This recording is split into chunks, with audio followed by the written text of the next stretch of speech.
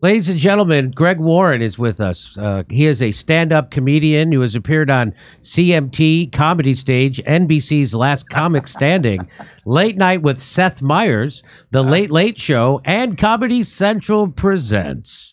His upcoming special, The Salesman, tells the story of his post-college phase when he sold Jif and Pringles for Procter Gamble, which eventually led to his decision to become a full-time comedian. Ladies and gentlemen, it's Greg Warren is with us. Hi, Greg.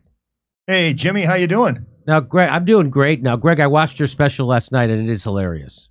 Oh, thanks, buddy. It means a lot, man. Let's, you know what? I wanted to actually go full screen on this part, but I can't go full screen because I have him on the second computer. So I'm just going to have to play it like this. So here we go. I'm going to play it. Here's a little tease from it. It was very funny. And Greg, you know what? I've seen all Greg's specials. I was at the taping of his last one before this, and it was great. Also, this is your best work, Greg. I will say this is the most powerful. I love you. It is it's like you hammered the whole special. He hammered all the way through. Here's a little bit of it. You know what I'm talking about? The organic peanut butter. It's got like an inch of oil on the top of it. It looks like a science project on the grocery shelves. You're like, well, Greg, that's how peanut butter naturally settles. Well, then cover it up. Nobody wants to see that. Greg, your peanut butter has preservatives in it. That's why it doesn't do that. Yeah, that's exactly why it doesn't do that. Maybe we're trying to preserve people's appetites, right? Like, Greg, you just take a knife and you stir the jar and the oil goes away. Oh, now I'm supposed to help you make the peanut butter? Why don't you just hand me a bag of peanuts and a hammer next time? I'll smash them up myself. Me eater, you maker. Greg Warren from his new special, The Salesman, which can be found on YouTube, right? Where should people go? It's on YouTube. It's that's where I watched it. Yeah, it's on my buddy Nate Bargatze directed it. It's on his Nate directed it? channel. Yeah, Nate directed it. I haven't seen it in a while. Okay. Yeah, you and Nate were buddies in New York, right? You guys all ran. Yeah, he used to open for me. We went on the road a lot. Yeah, man. Oh, look at that. Small world, huh? He's doing much better than me now. Me too. He's doing much better than all of us put together. Guy's a funny, clean put comic. together. Yeah, Put together. Yeah, Nate Bargatze's playing like giant stadiums now and stuff. Do you really work for Procter Gamble, Greg? He did. 10 years, Kurt. Okay, can I ask you this? Because this is one from when I was a kid. This is when I was Jehovah's Witness, but it was an urban legend that went around that the Procter and Gamble went on Phil Donahue or some talk show and announced they worship the devil. Yeah, and Donahue's like, don't you think Christians are going to be mad about that? And they're like, and they put a little devil symbol on the Procter and Gamble bottle. No. And this is all not true. Are you sure? Kurt, you're telling me I'm the original positive. Procter and Gamble were not on Donahue announcing that they were not. This was all made up by the Amway Corporation, who sold a lot of soap powder. Oh, that's why I asked. They Amway, of course, sells a lot of soap, and they went after Procter and Gamble, who makes the superior soap, Tide, Cheer, these sort of detergent. Jimmy, I don't know what you're laughing about.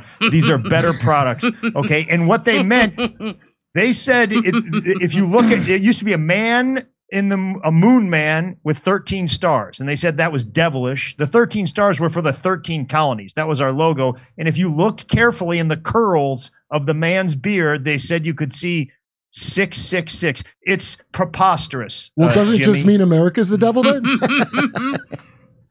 Well, you guys think what you want, but it's, Amway got themselves in. People said this I remember his sister at the Kingdom Hall telling my mom this with a straight face. Now, Greg, you worked for Procter and Gamble, and you're in your early 30s when you quit comedy. You quit Procter and Gamble, which was a great job. When I met you, Jim. Yeah. Yeah. So we had an acting class together. I think that's how we met, right? Oh yeah. Well, no, we met on the road. I think it was San Antonio. Yeah, you met on the road, and then you were in their class. Oh, together. That's when I was reading that book on philosophers, and I mispronounced Camus' name, and you'll never let me forget it. What'd you say? I did Camus. Well, Jimmy came in, and he felt pretty proud of himself because he just sort of discovered philosophy, and we were in the condo together, I think in El Paso, and he was. It's like he's like me basically. When I read a book, I want to lord it over everybody that I know. Yeah. And Jimmy told me, and I had not read a lot of Camus, but I remember him from French class. And Jimmy said, he said, Craig, what Camus was trying to say. And I said, Jimmy, Camus? He goes, yeah, Camus, Greg. Camus, you don't understand. But what I go, would that by any chance have been Camus, Jim? You're such an asshole. Yeah. All right, let's watch. Here's some more stand-up comedy from Greg Warren's new special. Let's watch a little bit. If you get a piece of paper in the mail and it's got a picture of a scissors on it, just know. No, let me ask this. No, let me. I want to set this up. I have to set this up because it's too short of a clip. So set this up, Greg. About you were talking about what do they give you a perforate when they want you to cut stuff? Oh yeah. So it's me complaining about nothing, but it strikes me. You remember when you used to get an insurance card? Like they would send you like a plastic card, yeah, and it looked like a credit card, and you put it in your wallet, and you felt like a man, yeah. You know? And they don't. They'd say they're going to send you an insurance card. It's like we sent you an insurance card. It's not a. It's a piece of paper. It's a piece of paper. They send you a piece of paper, Jim, and it's got a picture of a scissors on it. No, you cut it. I'm not going to cut it. Not. I paid you $3,500. You can cut it. I'm not going to. And if I do cut it, I'm not cutting on that line. I'll cut whatever shape I want to cut. The cop's going to pull me over and be like, "Can I see your insurance swan? Is that a swan, son? Did you make a swan?" Yeah. So here's the rest of that bit. If you get a piece of paper in the mail and it's got a picture of a scissors on it, just know you're doing business with some greedy dirtbags. At least back in the day, they did a thing called perforation. Perforation.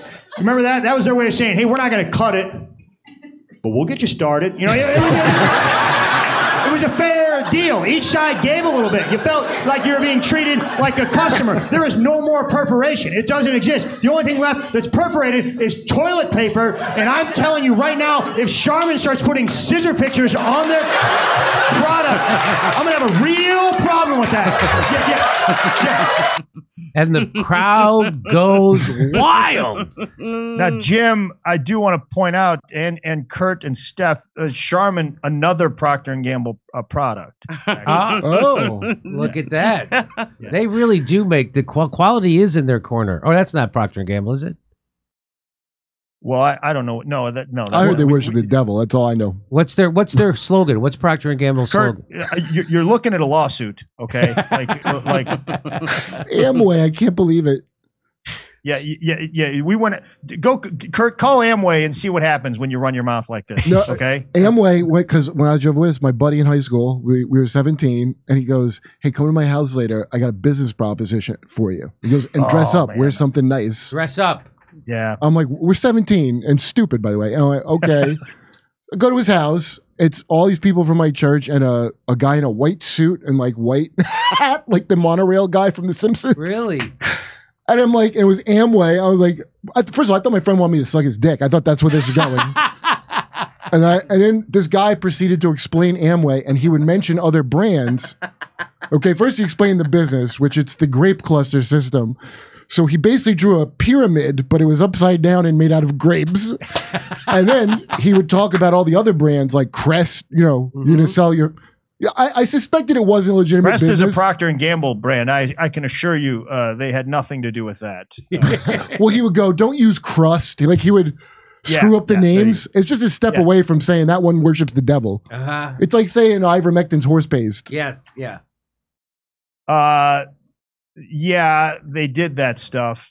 My buddy, when I was like just out of college and starting with P&G, my friend tried to get me involved in Amway, and he had me and my friend Marcus and Toby over, and it was a similar thing. Come on over, guys. I need to talk to you about a business idea. And here's was the opening line. He's like, you know, you guys, you're in your early 20s. Didn't you think by now you'd be racing Ferraris with your friends? And I believe. And all of the three of us were like, "Nah, man." and then his whole sales pitch sort of fell apart. Yeah, well, the business, if you think about it for 3 seconds, like, you know, let's take an honest business, like buying crack cocaine from a crack dealer. You give them money and they give you crack. They don't go, I mean, give you crack, and now you have to sell crack to your friends and family Yeah. in order to There's just more get this honor thing in you the want. You have crack to cocaine enter the business, crack yeah. business to be able to buy crack. Yeah. Yeah, there's more honor in that. Amway's still around, by the way. Amway's still going. I looked them up. They are still around. There's more honor in OnlyFans than most of these jobs. So wait, we have one. I have one more hilarious clip from Greg Warren. Let's hear. Let's see what it is. Sir, do you have your birth certificate? Okay, so now he does this hilarious bit. He does this hilarious bit about how he never. I'm the same way. I'm exactly the same way. Oh, you never keep track of. Go ahead, Greg. You set it up. Well, no, you just I don't. I'm not a responsible person when I lose things, especially important documents. Basically, the DMV. I'm a constant disappointment to them. You know. Shall I start it here? Yeah, sure. Do you have your birth certificate? My birth certificate? That document is 54 years old. I also don't have the Declaration of Independence.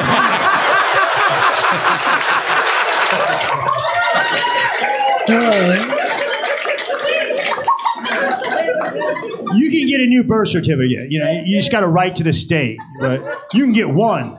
I lose them all the time. I'm like, can I just get a book of 50? Is there a birth certificate of the month club or something I could join? No shit. Well, Bill Gates wanted to give you guys a handy chip under the skin with all your ID, and you spit on him. Yeah, exactly. I mean, Kurt, I talk about that later in the special, like where, you know, that it seems like a great thing. Wouldn't it be if we had one of those, right? Yeah, like theoretically, if it was not the Bill Gates Corporation and every maniac had it. I actually see a couple of downsides to it, but but yeah, definitely it would help you with your documents for sure. Yeah. It'd make a lot easier coming in and out of customs stuff like that. You mean? Yeah. Oh yeah. Certainly. Certainly, and that would never be used for a nefarious reason. I don't know. After coming through 3 years of COVID, I can't see how the government would, or the people in the establishment would ever use something like that against you. I'd like everything about me attached to one thing, one central thing. Yeah. My money, my housing, my ability to buy cars or travel, work. Yes. Well, Greg Warren, it's honest. I watched it last night. Loved it. I had such a great time. It's a hammer. Thanks, you it's guys. It's that special really hammers. You know, I just have to say, I was listening to Eckhart Tolle today, and he was talking about that voice in your head that people have. There's always this voice that when you do your voice in your head, it's fantastic. It's just fantastic. Yeah, that was Freddie, who Jimmy, you know, right? Yes. So he's doing this voice. No, you know him? So yeah, this guy Freddie DeMarco used to run the club in Columbia, where's it? Missouri. Yeah. And he was a character, and I like Freddie a lot. You know, he's a ball buster for sure. He was one of those guys who told me, you think stand-up comedy's an art form? Then why is it on the wall? He said that. Why is it on a frame on the wall? I'm like, well, there's different kinds of art, Freddie. I mean, that's one I would kind need of a day and a half to ponder that. Yeah. What's the sound of one hand clapping? Why isn't comedy on the wall? So this is the voice in that, but he has a very distinct speaking pattern. Jimmy, what are you doing, man? I told you to do 43 minutes, man. I told you to do 43 minutes. You did 47, man. I got a bar business downstairs. I got to make a living. I mean, all the broads that are on there, you're killing me, man. You're killing me. I mean, Craig, what are you doing, man? What are you doing? You're killing me, Greg. You going to sell peanut butter, Greg? Jesus, Greg. Procter Gamble, Greg. Why don't you just... Greg, put a gun in your mouth and get it over with. Get it over. That's what he told me when I told him I was going to say, Greg, put a gun in your mouth and get it over with. Jesus Christ, I used to go when I was in the military academy when I was a freshman. Go back to West Point, Greg. You're a lot more fun than you were at Procter Gamble. Jesus Christ. You're killing me, man. Where was this? Greg, so Columbia, Missouri, there was a club there. What was it called? Deja Vu. It was called Deja Vu Comedy Club, and it was upstairs of a bar. It was a nice space. It was a nice enough space anyway. And I remember I worked for him a couple times. It was fun. Did you ever do Stanford and Sons? And I did Stanford and Sons. Yes, Stanford and Sons. Yes, I did Stanford and Sons. Everybody, the rumor was, the mob owns this. Yeah, the mob. Just because it's a criminal. I can't remember what comic his son was like.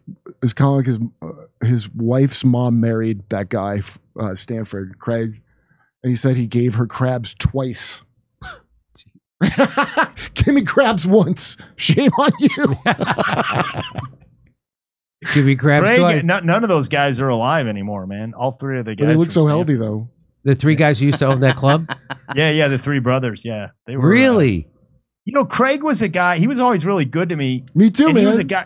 He was one of those guys. I got in the car the first time I met him when he picked me up for radio, and he just started talking, and I was like, "All right, this is lies.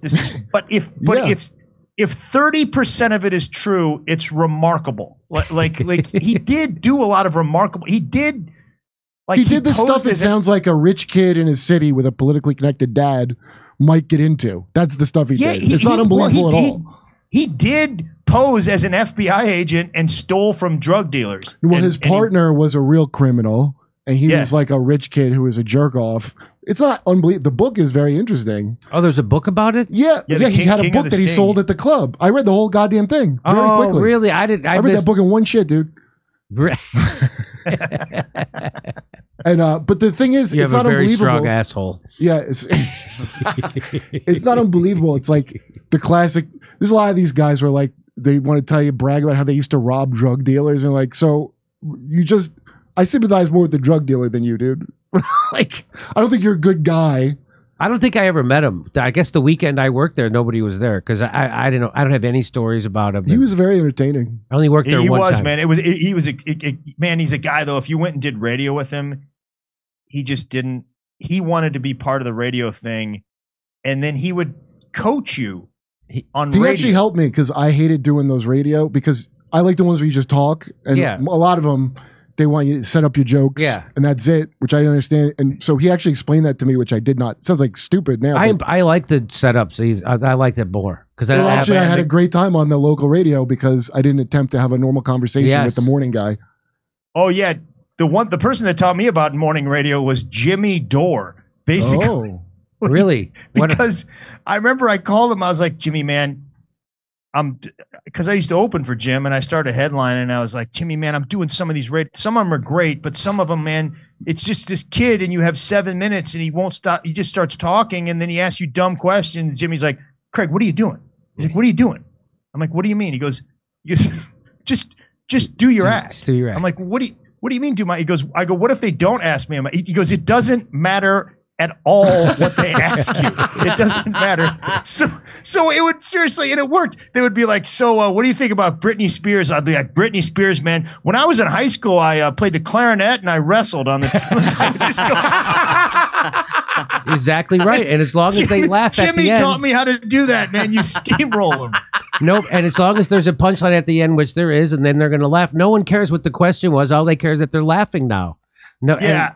It wasn't even close to being like I didn't even try to link them. I just repeat Britney Spears. Yeah, man. I was at the airport and the other thing, I looked up to Jimmy when he taught me some stuff. And when I moved out to LA, I started doing some auditions and I got this hosting audition. And Jimmy says, he goes, listen, he goes, what is it? I go, yeah. They gave me like these jokes, this copy. And Jimmy goes, don't worry about that. He goes, just write your own copy. He goes, it's a lot better. Don't use the copy that they wrote. Write your own jokes for the host copy. Works every time. So I get in there and I go, I start doing the thing. And the guy lets me go for like 3 minutes. He goes, hey man, what are you doing? I'm like, I just thought I'd write some of my own. So he goes, don't do that, man. Don't do that. Don't do that. I'm like, Jimmy, man. The only ones I ever got were the ones I wrote my own jokes for. All the rest of them, I never got them. So somebody asks what I'm doing. I'm like, I'm not reading this. If they stink, I'm not reading it. I do. That's what Ellen DeGeneres doesn't take that. Ellen DeGeneres said, I got to say this nonsense. Whenever I got a gig, it was because I rewrote the jokes. But anyway, that was my advice to you. I'm sorry. Did you get that? No, Jimmy. No, man. I got a voiceover job doing that. I got a voiceover job doing that. I just said how I wanted to say it, and they reconfigured it around me. And so my problem was, I didn't know how to act. Right. It's a real skill. Yeah. Well, right? Voice acting is a lot easier. Voice acting is a lot easier. But anyway, but Greg and I were there was an Italian guy he was an Italian soap star. He was an Italian soap star, was in our acting class trying to make it in America. And he had to do a scene from True Romance. True Romance. It was. Wait, which scene? Yeah, that one. The scene that you're thinking that of. one. The best scene. The best scene. I heard Yes. Dennis Hopper improv. No, you say that and I can't say it. I can't say it. No, we can't do this scene, Jimmy. But he says a very powerful racial slur and has no idea that he's saying it. And he said it 50 times. Jimmy. Did he pick the scene? No. I mean, if they assigned that scene. They signed that scene to him, and we could go ahead, Greg. Keep telling. He said that and he says it in this sort of very high pitched Italian. He says it as if he's saying the word shoe. Yeah. Or But he's saying hamburger. the N-word. But he's saying it like it's not. He has no hamburger. idea what it means. He's calling me hamburger. I'm like, no, you hamburger, right? I'm not hamburger. You hamburger. By the way, isn't that scene calling an Italian racist slur? So he had to say it about himself in a Super Mario accent? Yes. Here's the thing also, Mario. Kurt, he was an extremely good actor. He was like an Italian soap opera, he was a good actor. And he had no idea. So Jimmy and I are up in the back in tears, tears. It's the hardest I ever laughed. And the rest of the acting class thinks that we're jerks. We're like, no, like this is he doesn't know what he's saying. It was the funniest thing I ever. Honest, I never tried to not laugh He thought harder. it was totally like, my mama used to make eggplant. Yeah, worse. Yeah.